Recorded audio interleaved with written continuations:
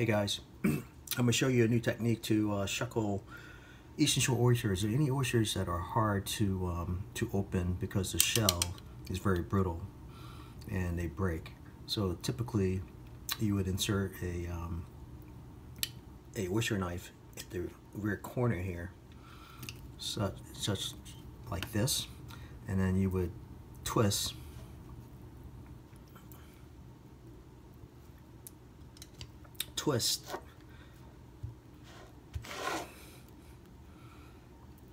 like that, but unfortunately, as you can see, the shell breaks most of the time, and it's very hard to shuckle Eastern Shore oysters this way.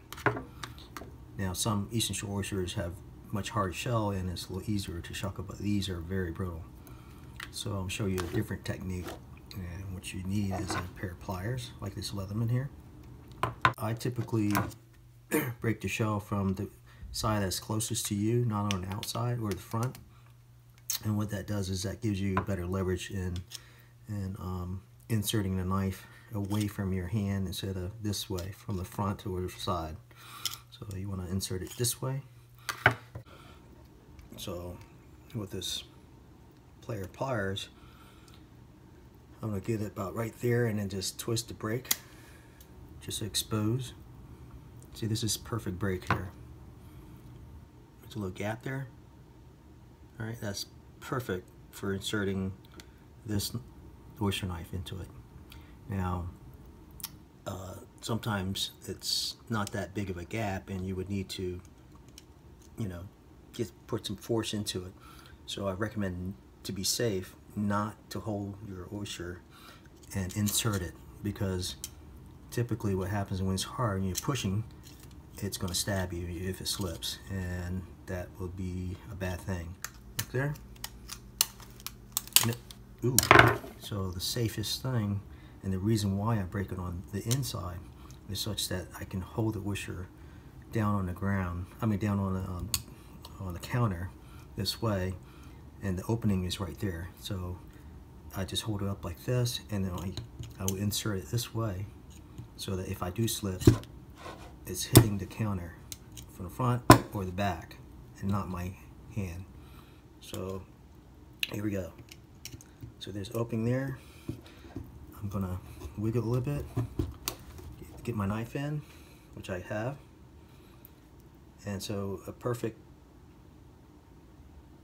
that's a perfect setup. Okay, now what you do is you hold your oyster in your hand, and you want to take your oyster knife and twist it towards you. And what that does is it breaks the top part of the half, which is very brittle and easy to pop up. So here you go. That, see, and here I'm going to twist it.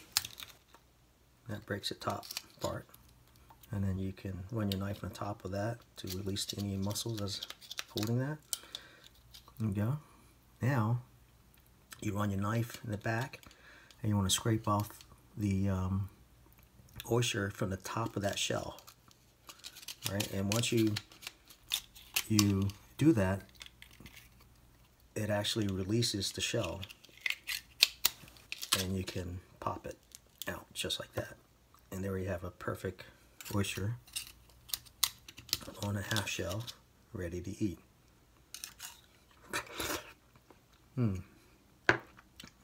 Nice and briny, sweet. I love Eastern Shore oysters. Wow, very fresh.